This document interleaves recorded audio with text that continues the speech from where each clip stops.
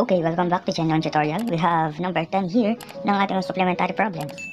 Ang equation natin ay nx dy over dx plus 2y equal to xy raised to n plus 1. So, arrangement ito the general form. We have kailangan matanggal tong n and x. So, 1 over nx. Makacancel yan. Bali magkakaroon tayo ngayon ng dy over dx plus 2y and x is equal to x over x ay 1. So, bali matitira ay y raised to n plus 1 over n. Okay? Ito ang nabuo nating general form. Pero, ang gagamitin natin ngayon ay ang Bernoulli equation. Okay?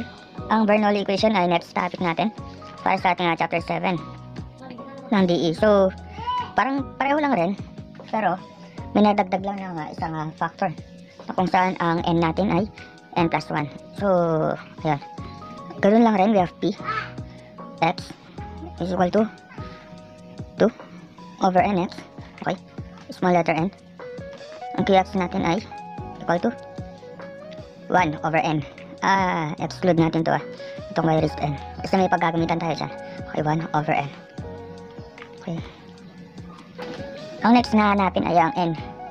Ang n ay any constant na naka-raise sa part ng isang y natin o isang y variable equal to n plus 1.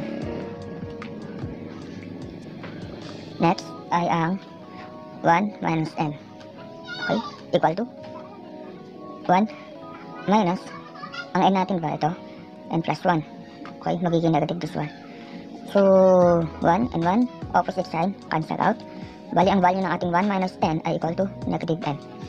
Okay? Ang isa pang gagawin ay ang value ng ating p, r, x, at q, r, x. Ano to?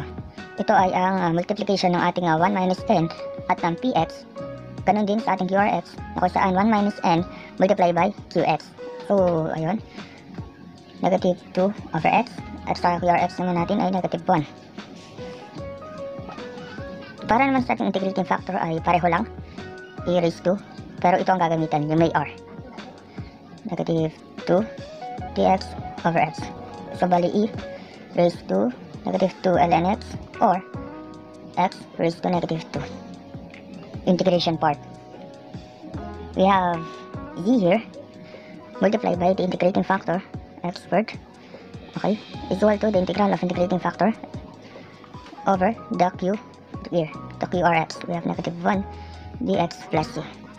Ang value ng c natin ay equal to y raised to 1 minus n. So, negative n. Always y to raised to 1 minus n.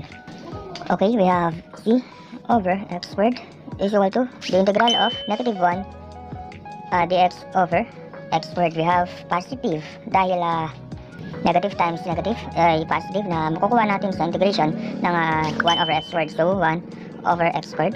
I mean x. So, 1 over x plus c. Okay, isab natin ngayon ang value ng ating c. We have 1 over 0 raised to n x squared equal to 1 over x plus c.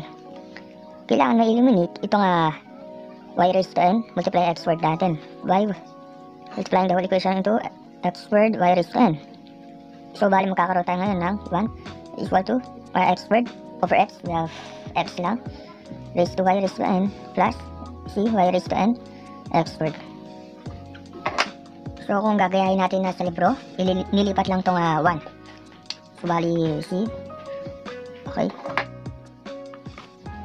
So, bali c x squared y raised to n plus here x y raised to n minus 1 equal to 0. Ito na ang ating final answer.